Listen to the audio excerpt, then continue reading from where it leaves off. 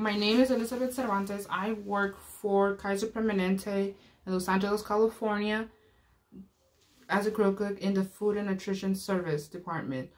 The face mask shortage really affects not just the nurses or the doctors, but also people who make food for the patients. If somebody who has the COVID-19 comes in and we are not wearing a face mask, not only are we putting ourselves at risk, but also anybody else who comes in behind the person who already has COVID-19, which can potentially lead to us making patients that are already admitted to the hospital sick.